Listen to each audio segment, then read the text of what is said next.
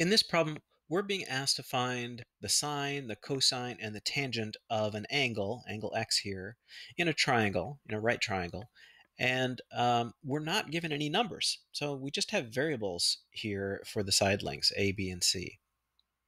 Well, this shouldn't be any more difficult than finding a ratio if you have numbers here. We're just going to make fractions where we put a letter over a letter. Remember, when we find the sine, the cosine, and the tangent, we can remember how to set up our ratios with SOHCAHTOA. So means that the sine is the opposite over the hypotenuse. Ka means the cosine is the adjacent over the hypotenuse. And TOA means that the tangent is the opposite over the adjacent. The only trick then is figuring out what's the adjacent, what's the opposite. Hopefully the hypotenuse is not too hard for you. The opposite and the adjacent change depending on your perspective, which angle you're looking at or looking from in your triangle. We're at angle x. So the hypotenuse is the hypotenuse. That's the longest side in a right triangle. So this is our hypotenuse. I'm just going to put h there to label it. Which one is the adjacent and which one is the opposite, though, from the perspective of angle x?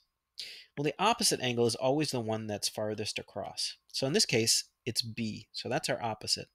Our adjacent is the one that touches angle x but isn't the hypotenuse. So this is our adjacent. Now I think we're ready to set up these ratios. So sine first, the sine of x is the opposite over the hypotenuse. So the opposite is b and the hypotenuse is a. So that's the sine of x. How about the cosine of x? So that is the adjacent over the hypotenuse. Well, the adjacent is c, so this is c over a. And then finally, the tangent is the opposite over the adjacent. The opposite is b, and the adjacent is c. So the tangent of x would be b over c.